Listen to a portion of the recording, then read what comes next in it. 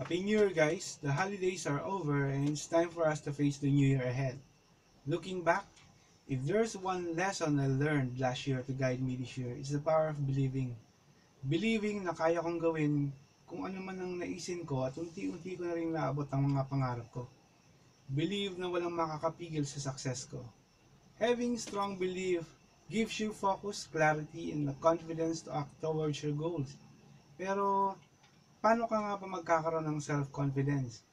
Paano mo i-convince ang sarili mo na kaya mo mag-succeed sa lahat ng gagawin mo? How do you start believing in your success?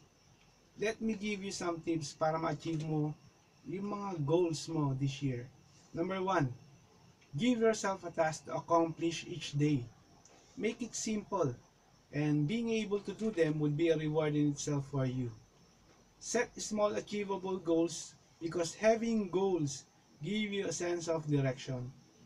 Success in small quantities builds self-confidence that will inspire you to go for bigger goals. We are in MLM business. We are being paid for doing only two things. Number 1, that's enrolling people into your network. Number 2, your network starts consuming the products which will build your residual income eventually. This means a lot of exposure.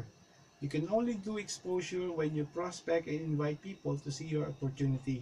Unfortunately, walang ibang gagawa nun kundi ikaw. Number 2, make your own decisions. Every day in our life, we are faced with choices. When you can't decide on something, do you instantly turn for advice? Or worse, you just choose whatever is the most popular choice. One should learn how to make decisions based on one's knowledge and experience. Self-reliance really plays a big role in having self-confidence. For example, birthday ng barkada mo, and hindi ka makapag-decide kung anong gift ang gusto mo ibigay sa kanya. Instead of immediately asking your other friends for good gift ideas, why not just decide whatever you believe your friend would like? In summary, we must choose to live a life that's full of desires than fear. Number 3, accept that failure is part of success. Nobody's ever achieved anything great without failing at least once in their life. We all make mistakes. And when we do, it means we've just eliminated one obstacle that hinders us from achieving our goals. Ang precursor ng success before we even become successful is we will have to fail a lot of times. But don't worry about failure.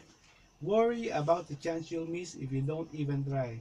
One popular quote by Michael Jordan is, "I've missed more than 9,000 shots in my career. I've lost almost 300 games. 26 times I've been trusted to take the game-winning shot and miss.